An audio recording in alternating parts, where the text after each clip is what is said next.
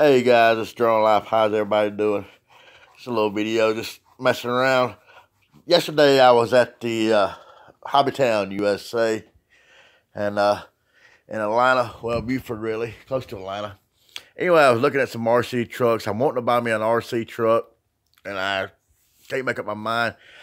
I saw this Bigfoot here, and it was pretty nice. I think price on this, if we can zoom in on it, can't really tell, but it was $229 for this Bigfoot. It's the original Bigfoot body style truck, and this thing would get up to like 30 miles an hour or so, and I really liked it.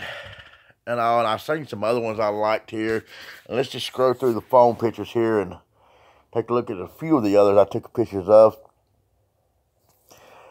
This one right here was a rock crawler. It was real slow. The guy told me, he said, you can walk faster than this thing will run. But this thing was awesome. And this picture don't show justice of it, how it looked. This thing was a badass thing. The body looked like it had a 12-inch lift kit up under it. The back end and the front end turned exactly the same.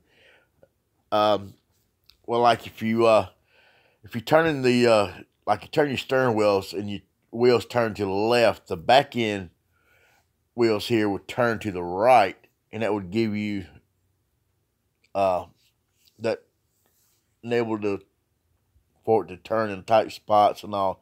I really liked it and all, but I'm looking for something for speed and all, because I had this this grave digger, and it's really slow, and if I want something slow, I would play with it. And so I'm wanting something fast, and this thing I think was listed at $649, just right around $600, $700. And also, I really like that. Another one here, this is when I almost bought it too. This is a self-build kit. Had 250 parts to it. It was $138 for this thing. You put this thing completely together, totally together. You put the wheels on, you put the axles on, you put the drivetrains on it, you put the motor on it. You could completely assemble this vehicle here, and you just install the radio receiver and all in it, and transmitter and all that. Just totally.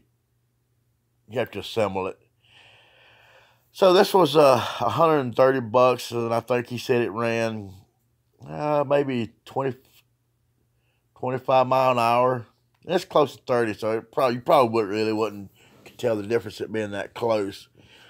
And so I like this one right here. This was a small one. This is a mini TR full size speed. This is the Animus, is what they call it. This was listed for $99, and this thing would fly too. He said this thing would do about 25 miles an hour or so. And I saw it, they had a display that they was running around in a store, and it was really moving along really good. And so I like that. I almost bought that one. But I have a small one, same size as this one. That's that Sandyland one, but it probably don't go as fast as this one. So I'm still really kind of leaning towards this one as well. And then there were some bigger trucks right here in the top corner, the Granite 4x4, 30 miles an hour.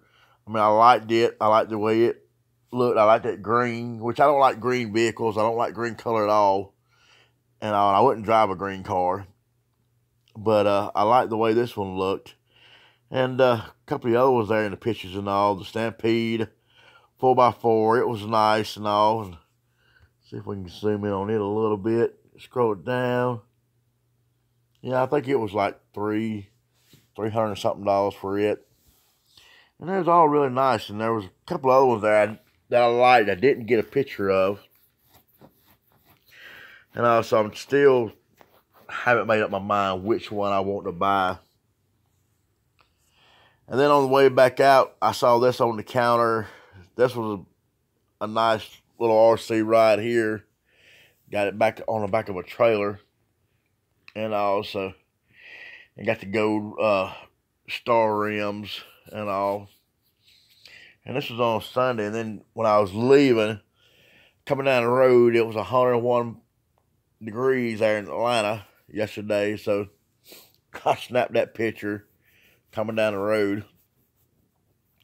And so, I mean, I don't know. I think I like that car, but I want something high off the ground. I want something that when I go to the beach and take the drones to the beach, and if it's too windy or whatever, even if it's sunny shine or whatever, I want to take a RC truck and play around in the sand and a little bit of parts of the ocean. Now, I did, and I was thinking today about that too.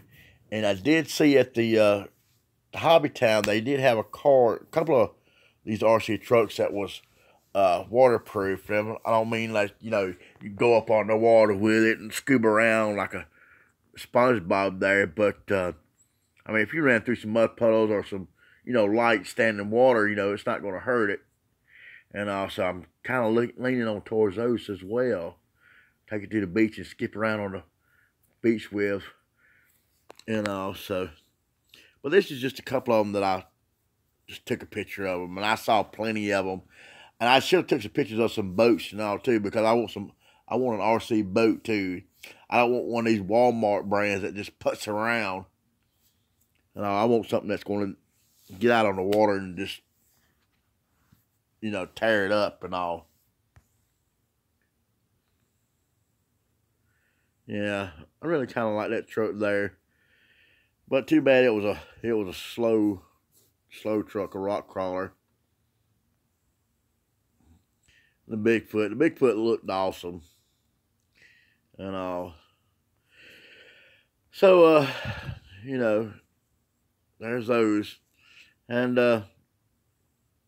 one other thing, I bought me a new camera phone, so I'm really liking it. So I got a picture of it because I want to show y'all a picture of my new camera phone. I got, oh goodness, excuse me, choking out there. So here's a picture of my new camera phone. How y'all like it? Yeah, it set me back a couple of bucks and all, but you know, I think it's gonna do well with me. Yeah. Alright. Well, this is Drone Life, guys. Thank y'all for watching. Hit that like button. If you ain't subscribed, hit that subscribe button. And come support my channel, my content, and all. So, I got to get out of here. I got to dig into these Doritos here. Y'all have a great day. This is Drone Life, and I am out of here.